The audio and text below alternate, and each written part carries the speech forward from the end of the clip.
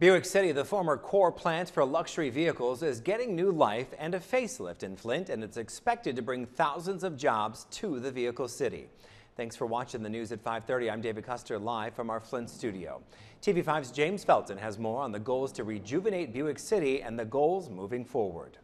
This is a game changer. Flint Mayor Sheldon Neely talking about money aimed at bringing new activity to the dormant Buick City site. Earlier this week, the city of Flint announced the use of $3.25 million in ARPA funds toward redevelopment of the brownfield.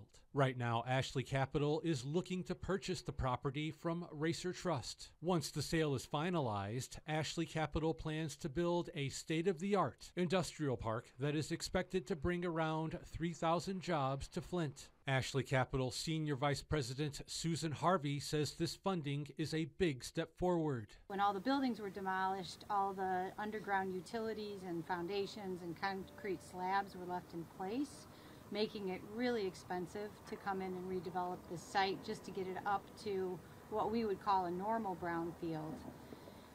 So the funding, the grants that we're getting is going to make that part of the redevelopment possible. The C.S. Mott Foundation is also pitching in $2 million for this endeavor. President and CEO Ridgway White tells us the grant money is tied to performance. They're contingent upon Ashley Capital developing 275,000 square feet of space.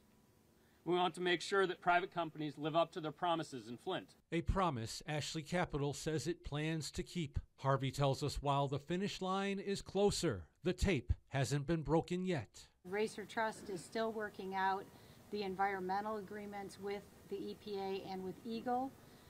We will be closing on the property when they get those agreements worked out, which should happen at the end of this year, maybe going into the first month or two of the next year. Harvey tells us the goal is to begin construction here early next year, with the hope of a new business moving in by early 2024. Reporting in Flint, James Felton, WNEM, TV5. Ashley Capital is seeking a total of $17 million in grant assistance to clean up the site. Flint officials say the Michigan Economic Development Corporation could grant the final $8.5 million next month to hit that $17 million mark.